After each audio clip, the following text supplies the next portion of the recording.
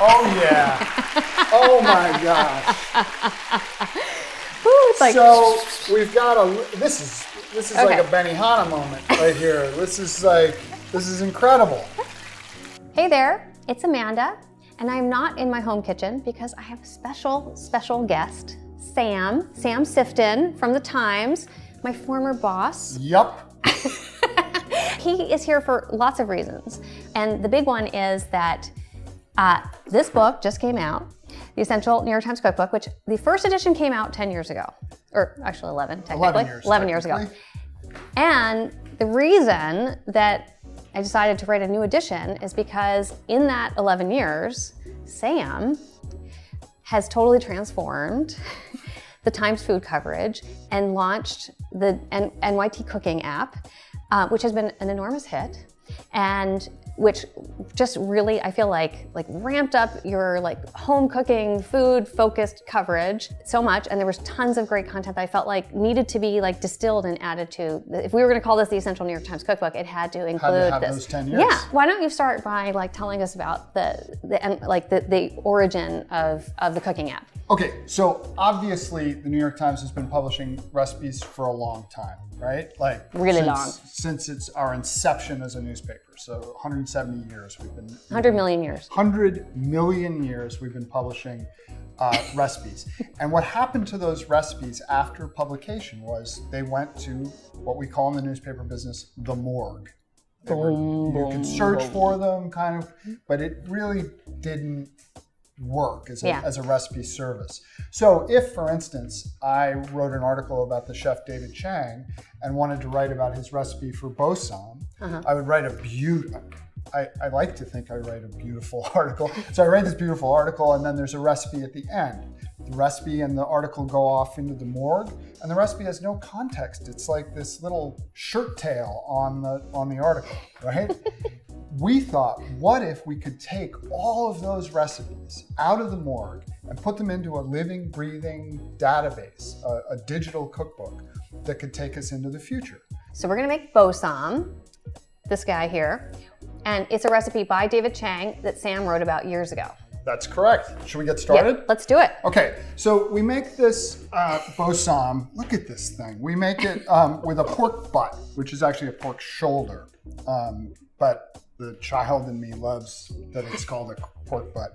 And the one that we have here is just beautiful. It's just a beautiful piece of meat. It's probably $100 cut of meat, but you don't need to get the fancy Bennington educated pork to do this. I've made this dozens of times with commodity pork from the supermarket. And those pigs probably don't live great lives, but it tastes delicious when you do it. And it's okay to do. How would you describe bosom? What so what is we're the gonna dish? What we're gonna do? Okay. Can I make you do some stuff? Oh yeah. So we have some kosher salt there, and we have some white sugar. Okay. And we're gonna kind of rub kosher salt. You start with the salt? Yeah. Okay. A lot of it, all over. Okay. All right. And so what we're gonna do is get salt and sugar all over this pork, and then we're gonna leave it. That feels good. It feels good, Yeah, right? yeah. We're gonna leave it in the fridge overnight to cure. So really, it's the simplest recipe in the world. We're gonna go salt. We're gonna go sugar. We're gonna let it rest overnight. Wow, look at you. Now I'm just dumping it on because I'm okay, we gotta get. Okay, super sorry, I gotta keep up with you here. Right now. Yeah. So what we're gonna do is just let that guy sit overnight and get that little dry brine cure on, and then we're gonna cook it in the oven all day. That's it. Baste it a few times. I love it. And then you're like, holy cow, and it becomes a cake of deliciousness. Now we're gonna get this in the fridge and let it cure overnight. Now, some would wrap the whole thing in plastic, which is fine if you like, but I think it's also fine to there's nothing odoriferous about this pork. Right. And it's not gonna pick anything up. So you don't have to waste wrap the plastic. it if you want, or don't wrap it. Just get it in the fridge overnight. You could even put a tea towel on 12 top hours. if you wanted to. That would be cute. Yeah. Would you dampen it? I would not. I would not dampen it. Okay. Give your fridge a nice look. Yeah. Aesthetics are important, as you will see. So here we go, Amanda. One day later, are you wearing the same clothes? So yes, I am. Oh my God. And the drinks are like, this ice is incredible. So through the magic of time travel, a day has passed and this guy has been curing that whole time. And I don't know how well you can see that color, but it's a darker red than it was yesterday. And there's a sort of, this isn't a great word, but there's a kind of sweaty quality to the top here. Here's my thought on racks. Okay. You put a rack in there, you got to clean that rack. Like, you know? That's a really good point. Now all you have to do is clean the pan. Yep, I agree. And what we're gonna do is get it in the oven, and then we're just gonna this is why it's such a great working from home recipe, is it's just in there all day. Just doing its thing. Like I put it in usually after like a morning news meeting or early lunch. I think it's smart after an hour or so. It starts to throw off fat and render. You know, you just kind of pop it up like that and do some basting. Yes. And you can baste once an hour. It's fun. Twice in 6 hours, whatever. It's like when you go to get your third cup of coffee, give it a little baste. Exactly. Baste it when you think of it. Yeah. Okay. There you go. Okay. Let's go. Into the oven. Here we go. Okay. We're going in this one? Yeah. Give it a little spin so we can see that beautiful meat. Call it a day. So we've got it in the oven, our big, large format piece of meat. And I want to do a little foreshadowing of where we're going to go, right? Okay. So what's going to happen is we're going to have this big collapsing pile of delicious pork. Yeah. And how are we going to eat that? We're going to eat it in the Ssäm style. So we're going to have lettuce leaves, and we're going to tear off pork and put them in the lettuce leaves, and then we're going to anoint the pork with another incredible recipe out of the Momofuku world, which is ginger-scallion sauce. Which I'm going to show you how to make in a sec. We'll have some Ssäm sauce, which is just a mixture of sherry vinegar and gochujang and ssamjang and some oil for dipping. A little rice. We're going to have some rice. We're going to have some kimchi. I'm going to shuck some oysters so that we can do it. But between you and me, you don't have to do any of that. As long as you have the lettuce and some kind of condiment to dip in. One of these guys. Yeah. Whether that's straight ssamjang mixed with a little sesame oil or just sesame oil with salt and white pepper. Yeah. You're going to be in good shape. Yep. And I imagine it'd be pretty good, like just ripped onto a hot dog bun with some ketchup if you wanted. But that's not what we're going to do. I just want to emphasize you can make bossam however you like. Right. We're going to do it up today. Yeah, man. Yeah, I mean, oysters and everything. There's like a boatload of very nicely sliced scallions.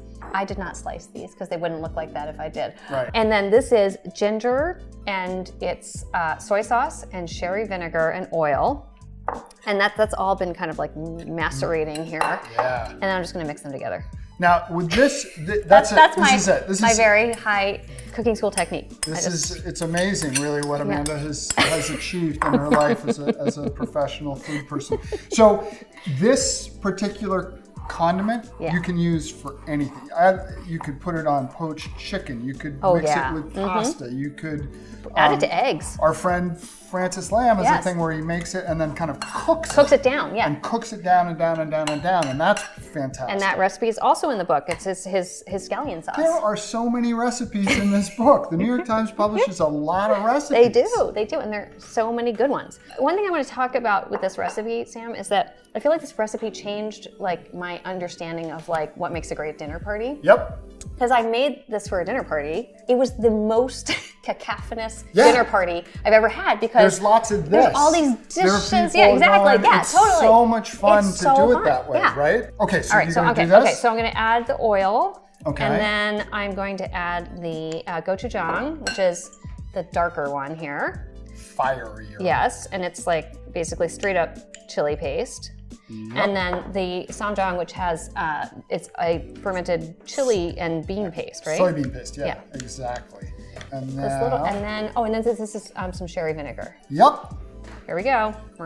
Okay, hope this bowl is gonna carry all this. I think it's gonna do okay, and then you're gonna mix that I'm gonna gently mix this over here quietly while Sam chucks some oysters. And I'm gonna, now the oysters thing, it's like pure chang.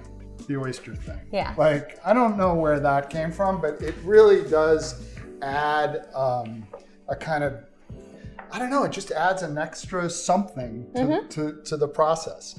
Well, it sort of makes me think of like, you know, it used to be popular to have like steak with oysters on top. Yep, and this is like a version of that very moment. Isn't that what they called carpetbagger steak, I think? Is it really? Yeah, what a carpetbaggers. great name. It's like a like early 20th century version. idea. Yeah. Yeah, okay. Wow, nice. Just FYI, you might want to whisk for this. Yeah, I think you want a bigger bowl there. And a bigger bowl, but you know, I'm making it, it's slowly emulsifying. Okay, there we go. I'm just gonna do 6 here for right now because I Perfect. came here to talk, not to work. So a lot of time has passed, like easily 8 hours. Yes. And I'm gonna take that thing out of the oven. Here you go with your double oven mitt. Gonna go over here. Oh my God, this thing looks bonkers. Wow. Okay, I want to do some spinning. Oh yeah, yeah. We actually there's put it on a carousel. there's a lot to look at here. So we see it's super wobbly. Oh yeah. The fat cap. I use all these technical words. The barky thing that's here still covers the fat, which is down there. It's delicious. Now, one thing I like to do at this point, just because, is find a part that you're not really going to see and just pull off a little bit oh my God, thank you. meat from the bottom, just to see how soft it is. Just checking to make sure it's okay. How? So good. So for from a labor to return perspective, that's pretty huge. Yeah. Right? Big 2 ROI. ingredients, yeah, big ROI. Buy salt, sugar, thyme, heat. Yeah. And we're like, that's fine. You can serve that. We're done if you want. Pretty much. I mean, yeah, seriously. But here's a thing that Chang does that I think is really interesting. So it's done. Okay. But I'm going to take a little light brown sugar here and kind of, I'll put a little salt on there as well. Ah. But this sugar is going to caramelize in a super hot oven. We're going to blast it at like 500 for a little while. It gets almost like a candy. Yeah, it gives you a sort of candied quality. Adding this might be for some a bridge too far. Why? Because they might get leopard spotting from the heat, so that it's like some parts of it are over caramelized, it doesn't collapse exactly, and then they're worried, they want to put a note on, like, I don't use the sugar. If you don't want to use the sugar, don't use the sugar. Also, like, you could do that, and if you don't like that part, you don't eat that part. Yeah, exactly. There's tons here. That way it's like, there is enough here to something feed for everybody. A small army. Sliding that guy in there. Nice high heat. Oh my goodness, that's really beautiful. pretty. Okay. All right. So how long does that have to do that for? We're gonna do it for about 15 minutes. Do you hear what's going on behind us? No. Let's go check this out. Okay. All right. Oh yeah, I can hear it now. Woo! Oh yeah. Oh my gosh. Woo, it's like, so we've got this is like a Benihana moment right here. This is incredible. We got great sounds. I feel like it started like, here's like so lava. neat. Look at that. Look at that. And you Amazing. can see how this is popped up, kind of souffle-like. Yeah. And that's all gonna break apart deliciously when we eat it. Okay. One thing that I'll point out that I've learned over the course of the last year or so making this dish over and over again is that this pork fat that's in here is an incredible addition to the Ssäm sauce. Oh. You can mix a little bit in with your ginger-scallion stuff. You can mix it with sesame oil for just a dipping sauce. But like, as the kids say, don't sleep on the pork So just fat. spoon some of that in there. I'm just gonna add one to that. Okay. And one to this, which will probably sizzle a little. All right. Maybe 2 to that. Okay. And just like that, it's all set. So what do we got going here? We have our incredibly beautiful Ssäm. Amazing. We've got some bib lettuce. I'm a stickler for the bib, but you know, it's great with romaine if you want to do it that way. But romaine's like a little too stiff. Right. Like what I love about this is it's like a green tortilla made of vegetable. We've got some rice, we've got some kimchi, we've got some oysters, we have some ginger-scallion sauce, and we have some Ssäm sauce. Yeah. And if we were at a dinner party, this would be in the middle of the table. I'd have a couple forks, but I might also have some tongs and just have it sort of so that anybody can kind of reach in and start getting with it. So okay, should we just jump in? I think you should just jump in. Okay, so I'm just going in. Look at that, wham! I go in and I start pulling some meat out. Boy, oh, it just rips up, and then you could shred it if you like, or you can have pieces. Like people, your guests are going to be like wild animals on this stuff, right? And then this, you know, listen to that crackle, you know, and like you could do this for dessert. Oh my gosh! Or just try that out. I will have that. The texture is kind of toasty. neat. You know, I was saying a leopard spotting, but it is like pizza dough. These are raised pieces where the skin has now come up over the fat to assemble. I'm gonna give you a couple pieces right there. Yep. Okay. And then, you want an oyster?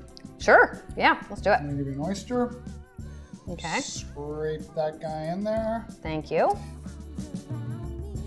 Just gonna do a little drip. Thank you. Oh my gosh. Where do you stand? I love kimchi, but I'm gonna have mine without kimchi right now. I'm just gonna have a little pinch of. A little pinch of rice? A little pinch of rice. Not too much, right? Not too much. Okay, yeah, you don't want to. Yeah. All right. Wow, that looks like a good bite. That? There we go.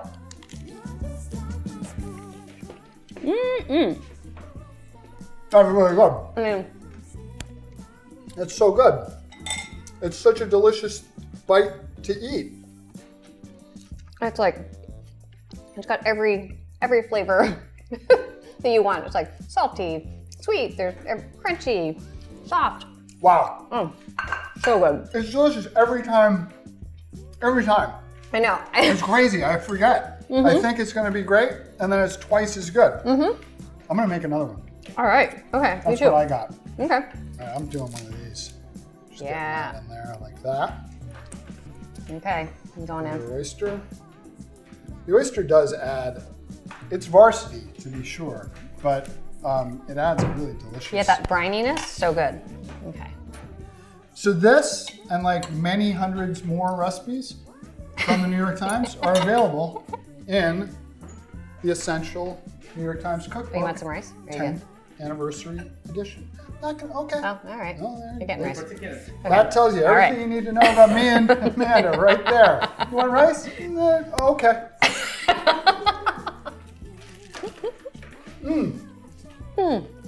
Glad I wanted the rice. Sam, thank you so much. Of course. For joining us. This was awesome. I'm a mess. I'm covered with juices. I'm gonna drink some.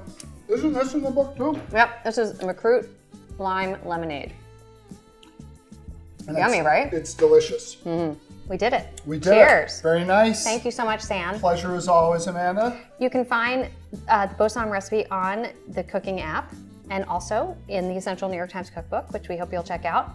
Come hang out on New York Times, hang out on Food 52.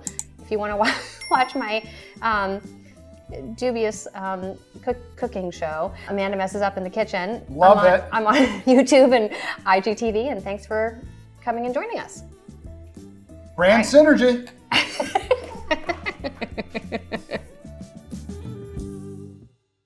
That really came out good. This is so good. Look at this thing. Oh my God, you guys have to look. have some.